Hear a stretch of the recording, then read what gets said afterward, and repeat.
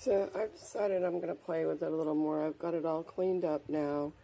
The template building example is good, but I've got some time into it, and I'd like to actually turn it into a piece for me, for firing, not just for a teaching example. So I'm going to add some coils.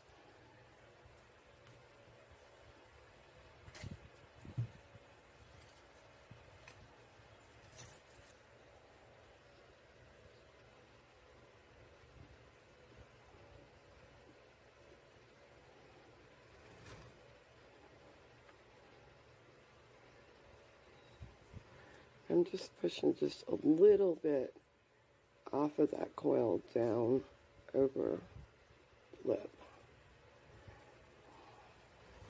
And then I'm going to come back from the outside. I'm going to support on the inside, and I'm going to pull just a tiny little bit of coil down in the opposite direction of what I did on the inside.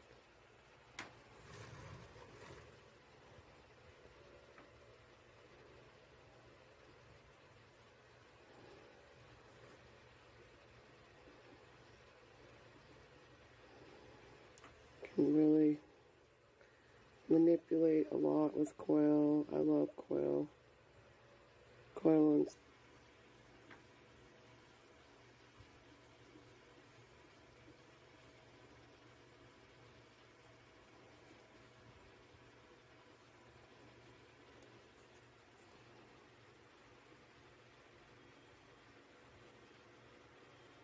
I want it to be a nice smooth transition where that works into the beginning of the Gingko printing.